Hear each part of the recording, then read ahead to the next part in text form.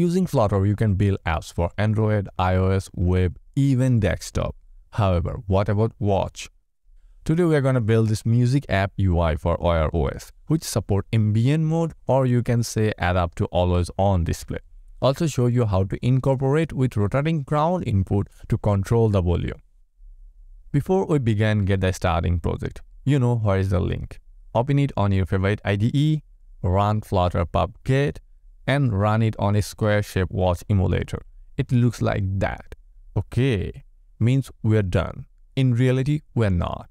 Let me show you why. When we run it on a circular watch emulator, the bottom part is missing because the current UI isn't built for watch. The solution to our problem is use the Wear package.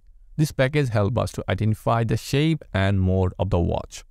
Let's back to the pubspec.yaml and add the Wear package by uncommenting it. After that, we need to navigate to the Android app and set the minimum SDK version to 23 in the build.gradle. I have already done this in the starting project. Now we can move to the music screen.dirt. Before explaining what we have in our music screen, let's remove the square watch simulator and set the rounded one center.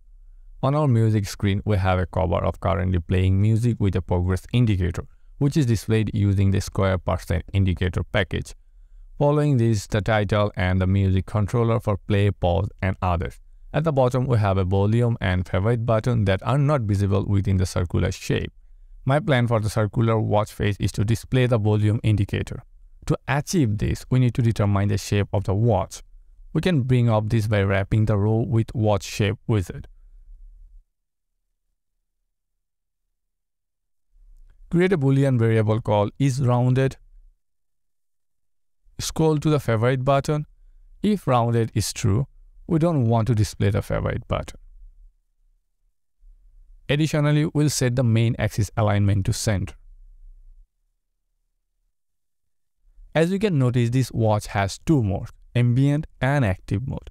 However, our UI is not reacting to either of those modes. To solve this, wrap the body with ambient mode.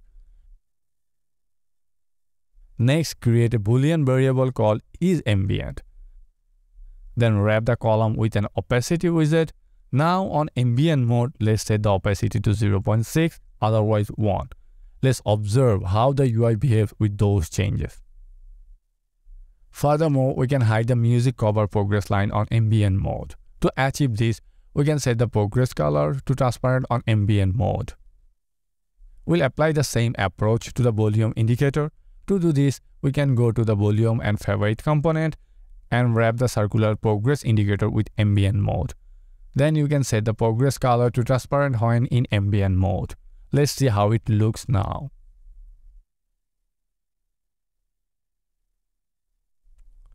Last, we'll implement the volume control using the bezel or crown on the watch. To do this, we need to add the wearable Rotary package to our project. Let's add this package to our pubspec.yaml. Next, we'll navigate to the Android, source, main, Kotlin directory and open the main activity.dirt. Then import the motion array and wearable Rotary plugin and add the onGesture event method. To make our widget responsive to changes, we'll change the stateless wizard to a stateful wizard and restart the app. Let's create two variables in the state class. A let variable called Rotary subscription of type stream subscription. Another one called volume, which defaults to 25. Next, we'll create a method. Let's call it a Rotary handle event. If the event direction is clockwise and if the volume is less than 100, we'll increase it by 1. Else, if the volume is greater than 0, we'll reduce it by 1. On init state, initialize the Rotary subscription and listen to it.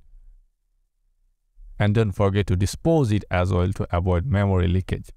Next, back to the circular progress indicator and replace the progress value with the volume. Finally, let's observe the changes. Now it enables us to adjust the volume using the bezel or crown. I hope that you found this tutorial helpful. If you have any feedback or question, please feel free to leave them in the comments section. Thank you for watching. I'll see you in the next one. Goodbye for now.